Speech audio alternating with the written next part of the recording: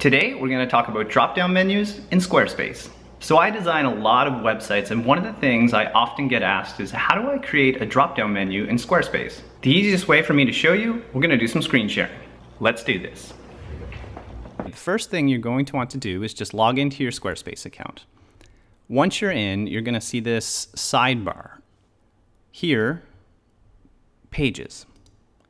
Click on Pages, and that's gonna take you into your main navigation.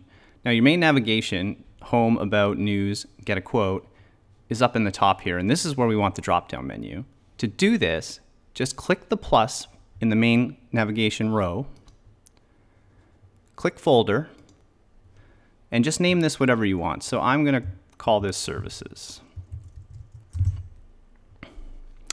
Once you do that, you can actually drag the folder around and change the positioning. So I'm just gonna move it to, let's say, the middle.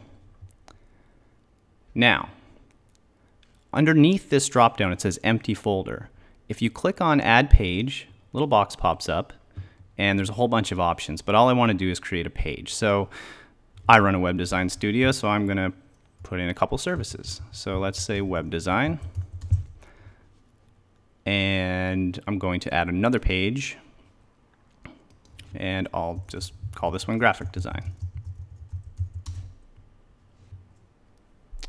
Now, as you can see, the page loads over here, and I'm just in a stock template at the moment that I really just put my logo into. But if I go back to the home page, it looks a little bit more complete. But now you can see over here, services, and there's the drop-down menu that I just created. And that's it. If you have any questions, just leave them down below, and I'll do my best to get back to you. And as always, guys, thanks for watching. If you liked the video, give it a thumbs up, and make sure you subscribe.